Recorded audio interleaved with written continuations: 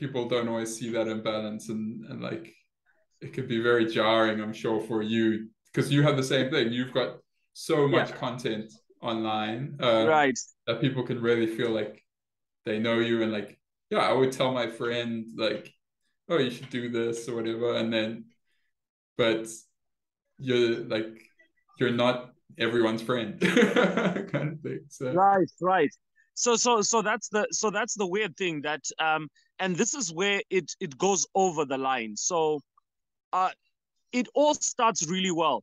Hey Carl, love what you do. Man, I love like your wife. My wife follows everything that your wife says online, and you know, like they say all of this stuff, and then they'll say, oh, I love the thing that you said the other day, and like everything is okay, everything is okay until the point when they say something like it always crosses the line when they say something to you like yeah, but I made a comment the other day and you didn't say anything. yeah, And that's the point. That's that point there when you're like, we were okay.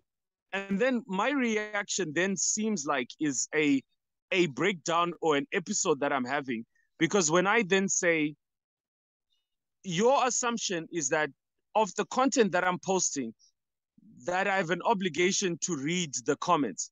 Yet I'm providing a public service by giving you content.